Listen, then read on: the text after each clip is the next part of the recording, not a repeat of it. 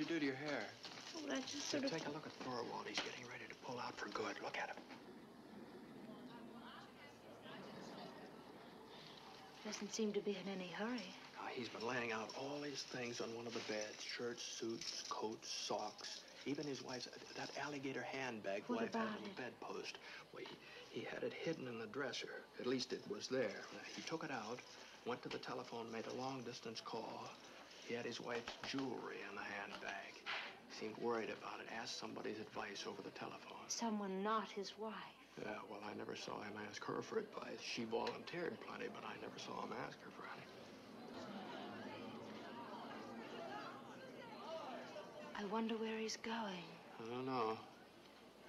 Suppose he doesn't come back again. Oh, he'll be back. His things are still there. Well, I guess it's safe to put on some lights now. Not yet.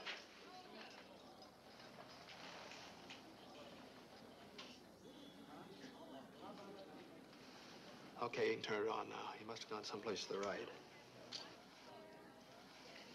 All day long, I've been trying to keep my mind on my work. Thinking about Thorwald? And you and your friend Doyle.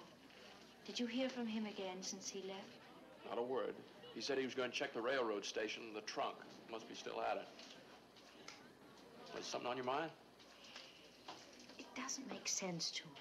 What does? Women aren't that unpredictable. Well, I can't guess what you're thinking. A woman has a favorite handbag, and it always hangs on her bedpost where she can get at it easily. And then all of a sudden she goes away on a trip and leaves it behind. Why? Because she didn't know she was going on a trip, and where she's going, she wouldn't need the handbag. Yes, but only her husband would know that.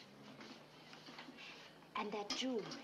Women don't keep their jewelry in a purse getting all twisted and scratched and tangled up. Will they hide in their husband's clothes? They do not. And they don't leave it behind either.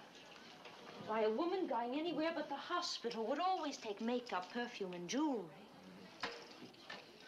Put that over there. That's inside stuff, huh? It's basic equipment. And you don't leave it behind in your husband's drawer in your favorite handbag. Well, I'm with you, sweetie. I'm with you. Tom Doyle has a pat answer for that, though. That Mrs. Thorwald left at 6 a.m. yesterday with her According husband? to those witnesses. Well, I have a pat rebuttal for Mr. Doyle. That couldn't have been Mrs. Thorwald. Oh? Or I don't know women.